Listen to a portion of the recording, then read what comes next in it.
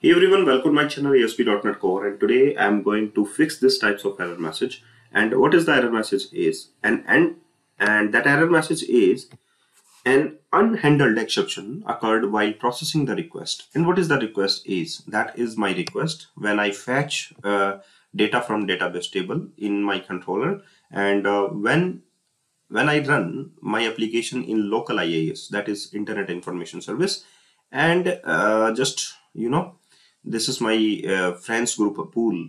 That is my pool, and you can see here we have a pool, that is application pool. And what is the application pool is friends group. Okay, now just run our application in local IIS. I just got it a type of error message, and that is SqlException cannot open database FriendsGroupDB, that is my database, and that is existing in my SQL server, and that is the FriendsGroupDB is my SQL server name.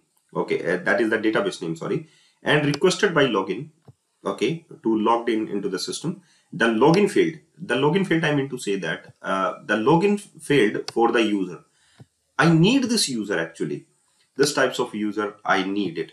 IIS APPPOOL friends group. Okay, so just copy that user and make it a new user under your login section of login object of your object explorer. Under your object explorer, just right click on it and new login.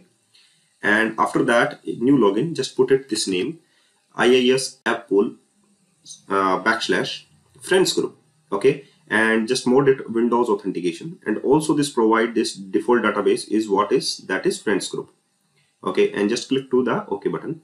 Okay, now your logged in ID or the security purpose IIS APPPOOL friends group is associated right now. Okay, now just after that I want to associate this login user IIS APPPOOL and friends group to this database. So just make it a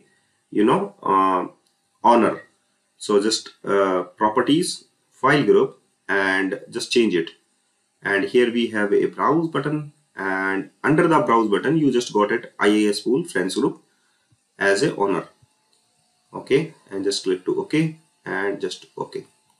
Just after assigning the owner to the friends group DB and IIS APPPOOL friends group assigning to the friends group DB database.